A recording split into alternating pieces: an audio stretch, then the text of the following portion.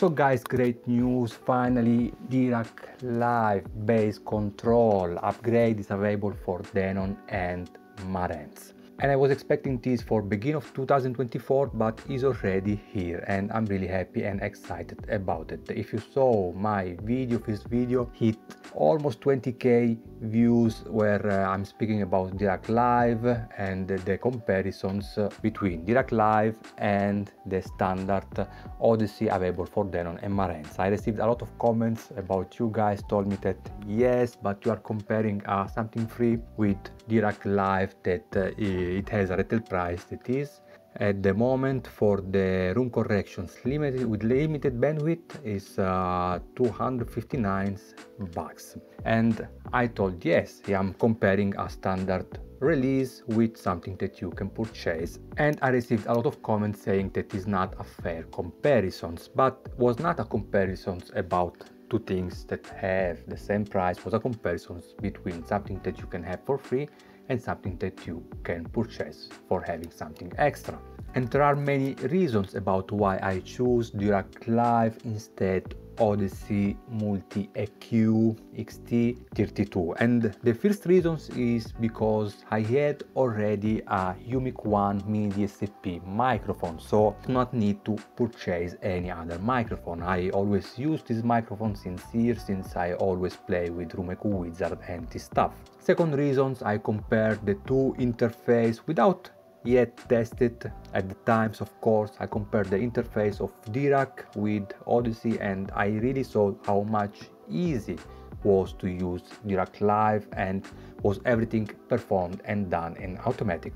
Not that Odyssey is not, but I saw that Odyssey was a little bit more, let's say, probably not complicated, but with many options and stuff, where Dirac was more immediate. And third reasons is of course because Dirac Live is well known over the world for to be a really reliable software for digital signal processing. Not famous only in the home audio but also in many other sectors, like for example automotive. So these were the three main reasons that let me choose Dirac Live instead other software. By the way, check my video, almost hit 20k views, and in this video I'm telling you guys how to upgrade to Dirac Live and to do your first setup, and also I'm giving to you a first impressions about the sound quality that was just compared to a standard Odyssey software, just amazing in terms of imaging and localization. That is another planet. And again, I'm here to telling you that I didn't compare it with Odyssey Multi EQ, and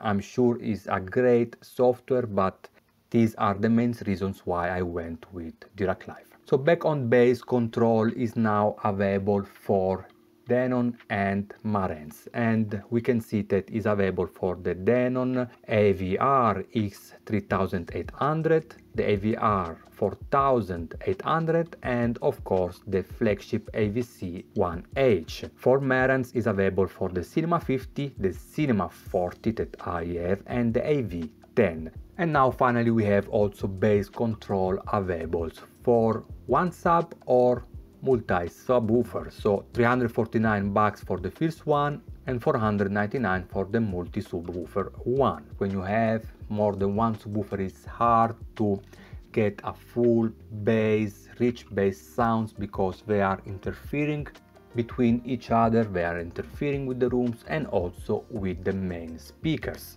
And not only, it could be that you have good bass in your listening positions, but moving on the left or on the right in a secondary positions, you will have less bass. So it's not only about to have a tighter, more extended and smoother bass, but also about having less variation. So taking each subwoofer one by one, it could be that they are working really good, but when you put all together, especially with the main speaker, all these interactions is causing interference. Dirac Live Bass Control that is also now managing the crossover points between subwoofer and main speaker, because if you saw my first video, these crossover points we had to set it in manual from the setup of Denon or Marantz. And what is changed now with Dirac Live Bass Control, that it should be, as far as I understood, everything in automatic. And I'm not finished, I will let also in descriptions the full instructions regarding Dirac Live Bass Control that you can read if you have time, of course. And before to proceed, I really suggest, if you have already Dirac Live on your computer, to do the upgrade of the software, because I was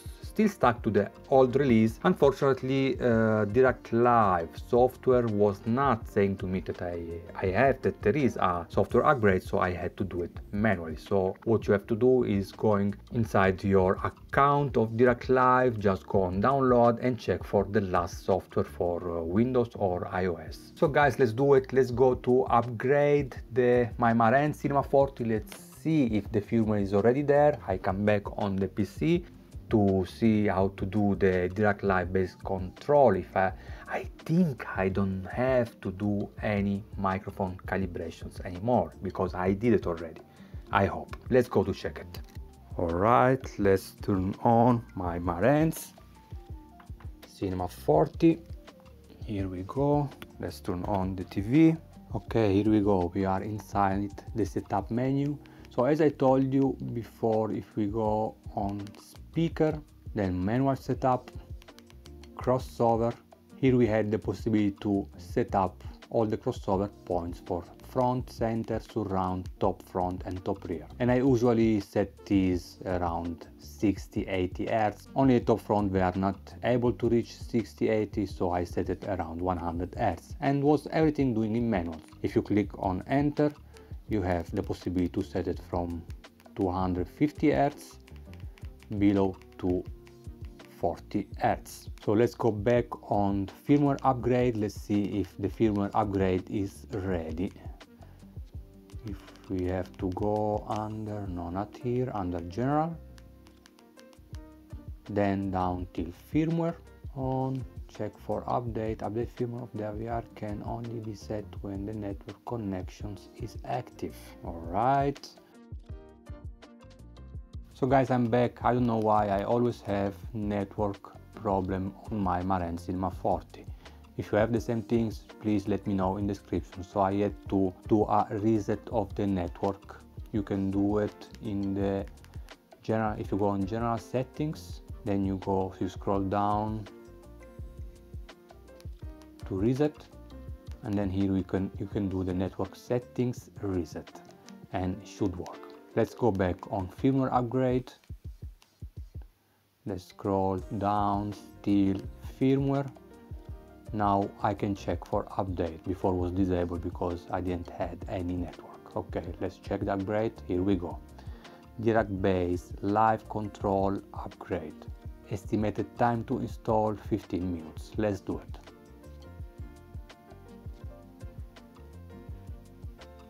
Guys, the upgrade is complete. Let's take a quick look of the release, firmware release, firmware. Here we go. Here you should have this last firmware. Let's go back on setups, speakers, just to take a quick look of my configuration, manual setup, speaker layout, just a quick look of my layout. If it's everything fine, as you see here, I have a 9.1 configurations. That's wrong because I have two subwoofers. So let's take a look. 9.2. Okay, subwoofer mode standard, directional. All right. Okay, we have the possibility to have the directionals now. Now it's not clear to me, because with Dirac Bass Control, as far I understood, you should have directionals left and right, and no more mono configurations. Let's let it like that for the moment. So everything looks fine. Let's go back on Dirac Live software. So firmware upgrade is now complete, and really strange, now the wired network is working again, and because during the upgrade I had to switch to the wireless one, and I don't know, I have this problem since last firmware upgrade, so I hope with this last one I will not have any more this problem where I had to do every time the network reset. That is really annoying. Okay guys, upgrade is complete. Let's open the Dirac Live software. Okay, Dirac Live app. Okay, it should find your Denon or Marantz immediately. Here we go. Of course, you have to be connected to the same connections, wireless or wired connections. Let's select Marantz Cinema 40.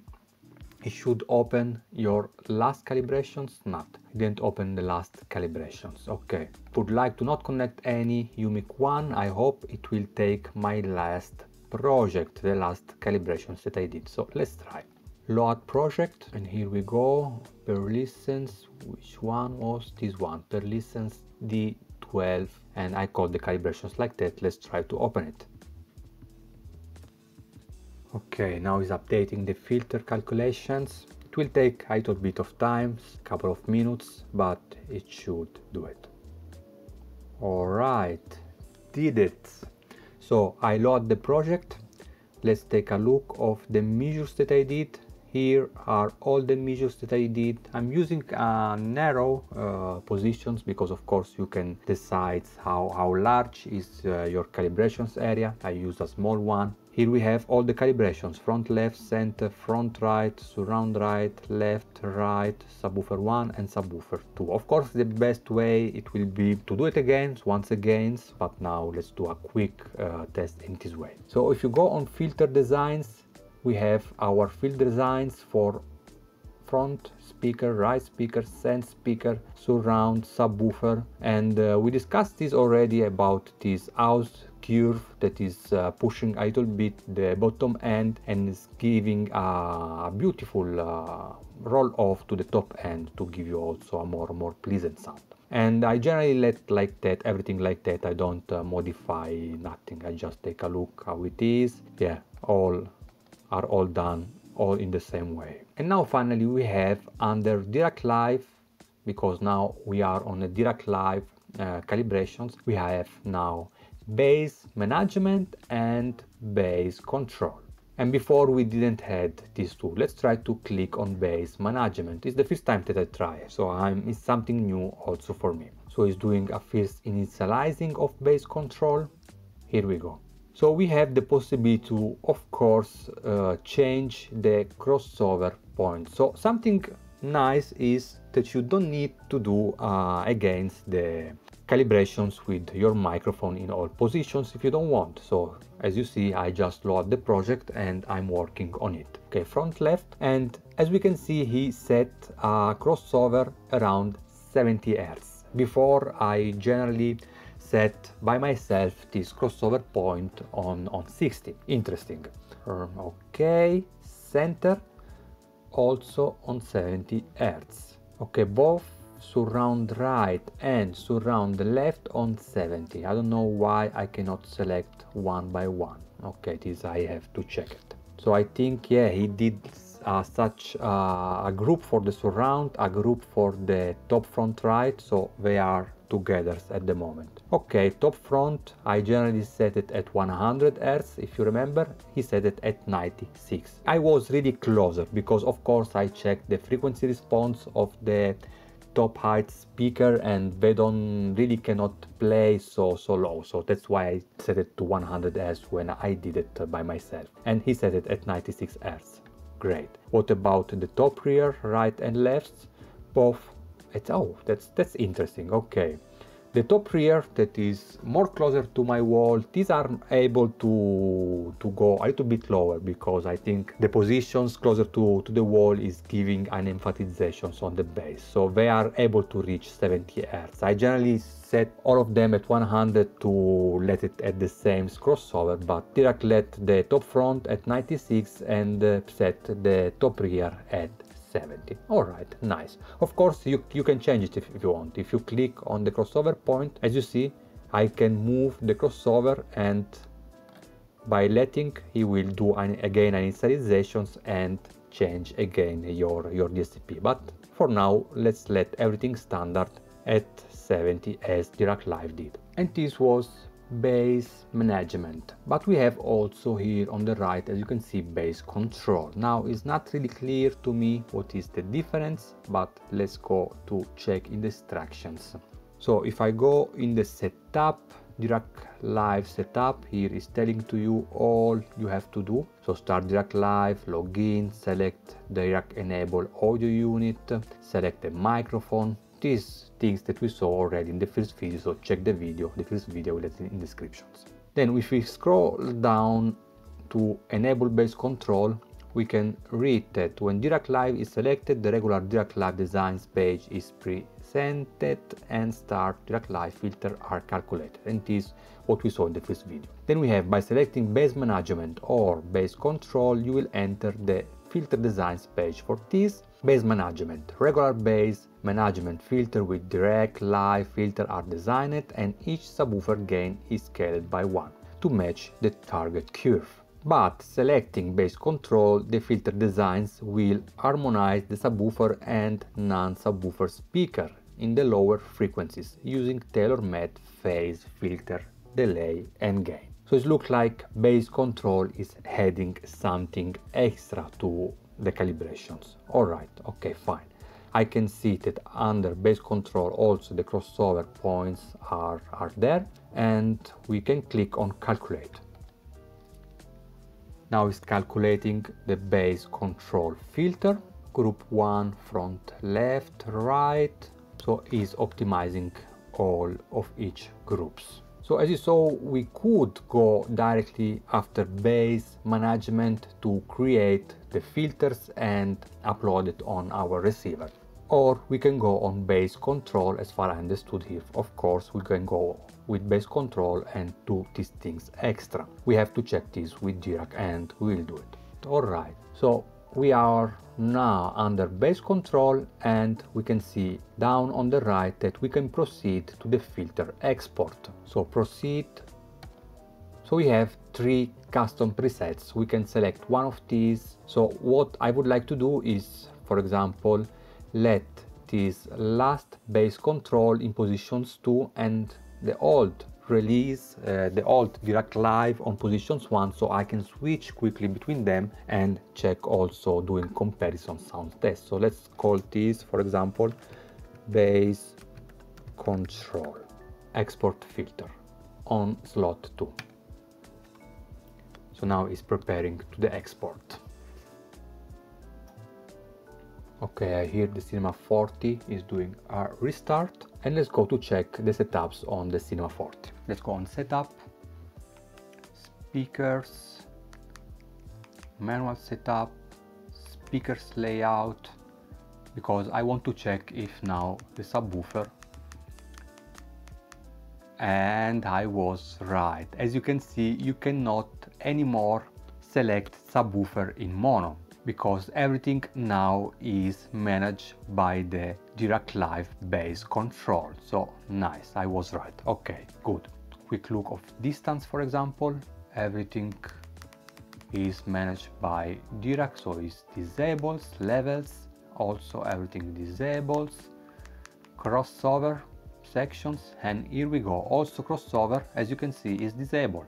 You cannot do nothing because everything is managed by Dirac Live Bass Control. Okay, great. Speaker presets, 1, 2. Okay, this was the speaker presets regarding Dirac or Odyssey. Now I have Dirac, so I don't touch nothing here.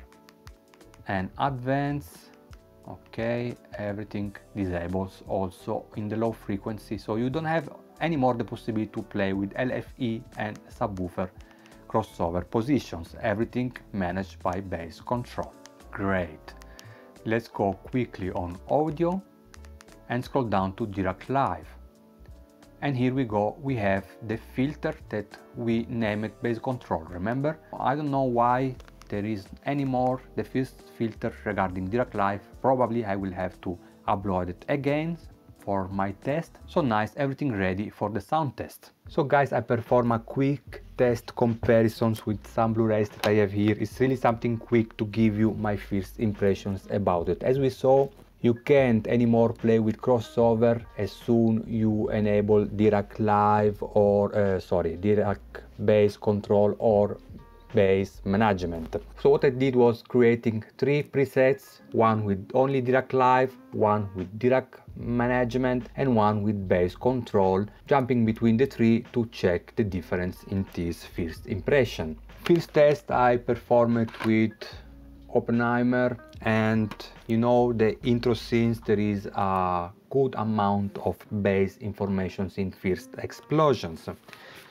And what I found was that with bass control enabled, the sub bass was less aggressive, where with Dirac Live I always had this feeling that was too much aggressive and bloated. And the feeling that moving in other couch positions I always had a good bass informations. To be honest, I didn't know how it was before because I always sit in my listening position, but was fine in all 3 main positions of my couch. And for some reasons I never liked this first scene in Oppenheimer.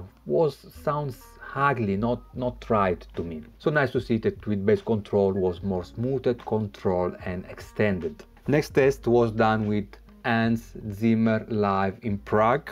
This is a beautiful concert that I really love it, really recommend it. Dolby Atmos, really beautiful recorded. And here's something interesting I discovered, because was enabled the standard Dirac Live. I always had a good amount of bass and body on drums, but by enable the Dirac bass control, something happened on the bass drum. Was lack of body, was cancelled, a sort of suck out. Really interesting. What I got was more body on the surround speaker, but in terms of bass drums body, something was not normal.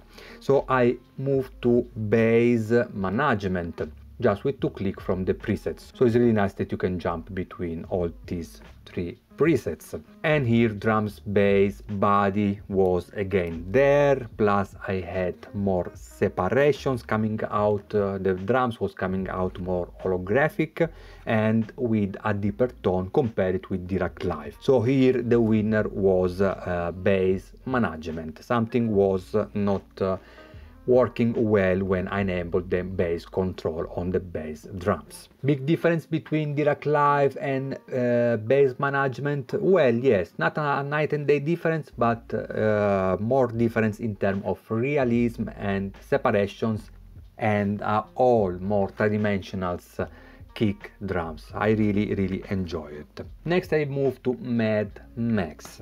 I love this movie, also the audio is amazing. And here what I found was that with Dirac Live the bass was not so much clean, let's say like that, compared to the bass control and bass management. And here was that jumping on bass control I had the best performance comparing the three settings, with much more infrasonic informations. I mean, I hear something around 20-30 Hz. Now I'm not sure about the right frequency, but I never hear these frequencies in this movie, infrasonic frequencies, just crazy. Look like it's heading something in the infrasonic that I never heard in this movie. And same things I had it also in Edge of Tomorrow with Tom Cruise and Super 8, if you remember these train explosion scenes. Especially on Super 8, here I could feel there is these scenes where the kids' steps playing this movie, they are walking and you hear the steps with body, also something that I never experienced before.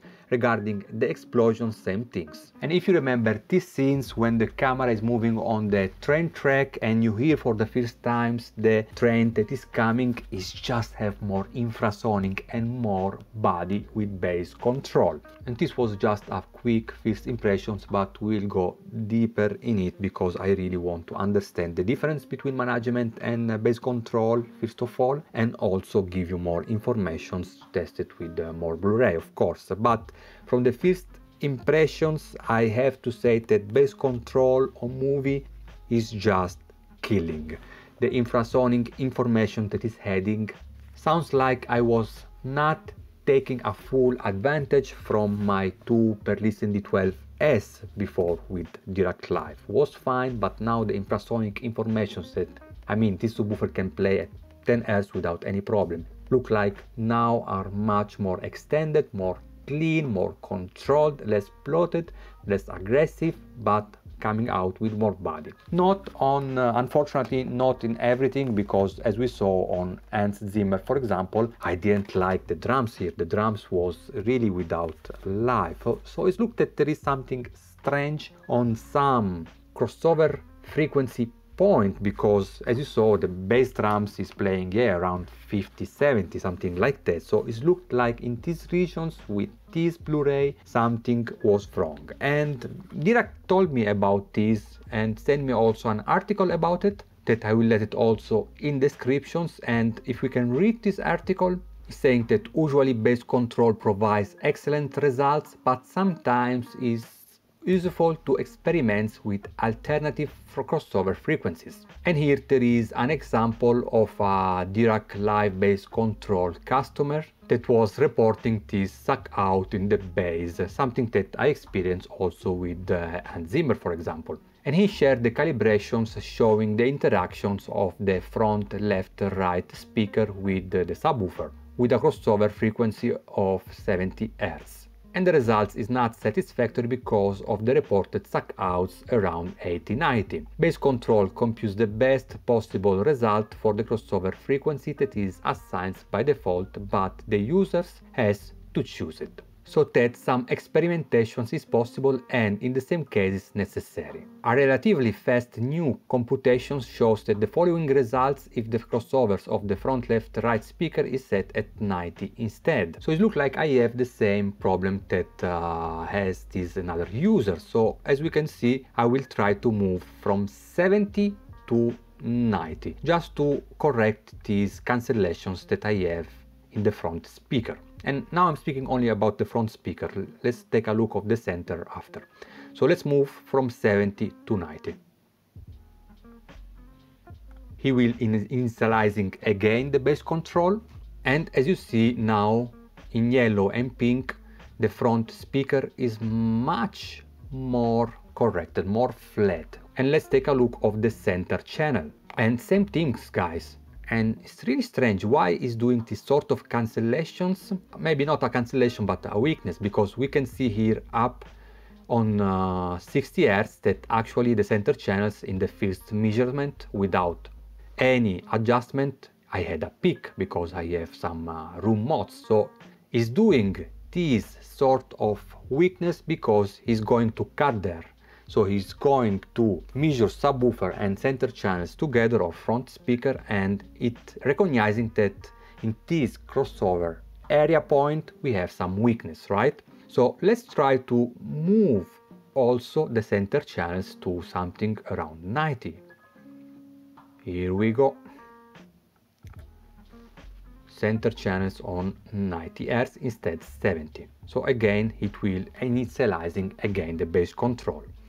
Nice. I don't have any weakness anymore and it looks much better. So okay, I like it now. So I move to bass control. Here he will designs again the filter for you. Let's do again a calculation. Okay, again here is optimizing all the groups. All right, ready to proceed to filter export. All right. As you see here, I create 3 presets and I will take the bass control one and save it out there. So replace existing filter with the new one that we create, moving from 70 to 90 Hz. At least front speaker and center channel. The Marantz did the resets, I heard it, and is ready. Okay, great. Let me jump just quickly to check Hans Zimmer bass drum, if I like it or not, and I will come back to you in a second. So guys, I did the test and I can confirm that bass drums is again there. It's much better, but I still prefer how it sounds with bass management. It just sounds better when I have bass management with more body, more articulations, and is more tridimensional. So it's better with this adjustment from 70 Hz to 90 Hz, but I still prefer it with bass management when bass management is enabled, at least here with Hans Zimmer. So for sure I will try to play a little bit more with the crossover points to see if I can reach this bass drum sounds when bass control is enabled. By the way, I have to say that it's nice that with 2 clicks you can jump between bass management and bass control. I prefer bass control in movies. It's just infrasonic king. It will give you infrasonic informations that are just crazy. But with because I have a lot of concert, because I listen a lot of music with concert. I really love it, and yes, I prefer bass management. So we have to figure out with Dirac the difference between bass management and bass control, because it's really interesting. By the way, I'm really impressed with the bass control performance, at least on movies. It's just impressive. And be sure to participate to the QA that we will do, I hope soon, with Dirac Live Engineering. And we did a live with them already, and be sure to be there. So if you have some questions, you can do it. For now is everything. I will play a little bit more with these cures, trying more crossover points to see if I can reach the results that I want, at least with bass drum and music as with movies. I hope, guys, this quick first video, I was really excited about it, was useful for you. If you have any questions, please let me know. For now it's everything. Please don't remember to hit the like button, subscribe to the channel to support my work, and see you soon.